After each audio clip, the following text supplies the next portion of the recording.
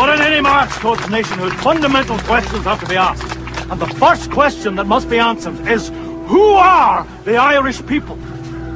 Is it the dividend-hunting capitalist, with the phraseology of patriotism on his lips, and the spoils wrung from sweated Irish toilers in his pockets? Is it the scheming lawyer, or the slum landlord, or any of these sections which today dominate Irish politics? Or is it rather the Irish working class? The Irish working class must emancipate itself, and in emancipating itself, must free its country.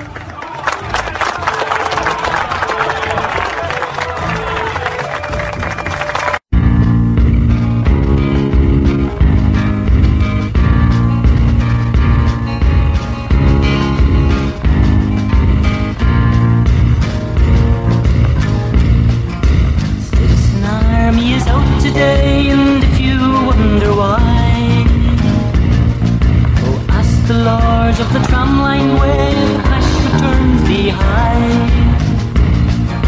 It isn't the bosses who burn the brunt, it isn't you and I,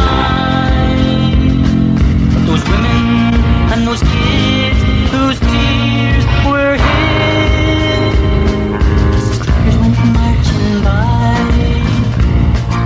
The docker loads 200 tons in his master ship per day.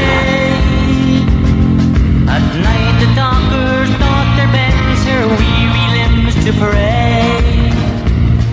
From the old North Wall to Liberty Hall was a deadline of unskilled. They heave and they haul when the bosses call, and they stop when the bosses will.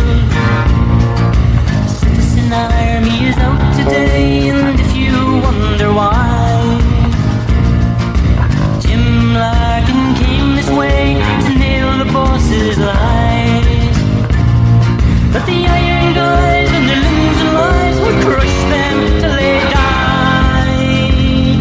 As those women and those kids whose tears were hid as the stalkers went marching by. The docker and carter and heaver of coal were only the backwashed then. Till Larkin built that union up and the bosses feared again.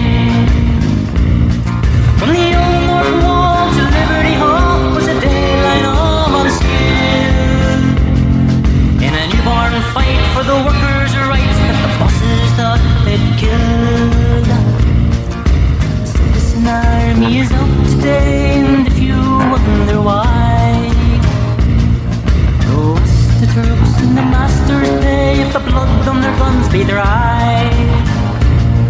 Where the one where the baton and guns have so long where the dead ones lie. Those women and those kids